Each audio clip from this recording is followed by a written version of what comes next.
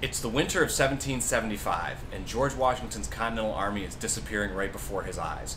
Troops are walking away and not re-enlisting, demoralized and discouraged after many losses against the British and lack of material support from the Continental Congress. The idea is put forth to enlist black soldiers, slaves who would be given their freedom if they enlisted and served in the Continental Army. George Washington, at first reluctant because he's a slave owner himself, eventually concedes and allows blacks to enlist. Over 5,000 black soldiers end up fighting in the Continental Army during the Revolutionary War, making it the most integrated American fighting force that the United States would see until Vietnam, almost 200 years later. And that's history in a moment. There are plenty more entertaining videos where this came from. Please subscribe to the History in a Moment YouTube channel.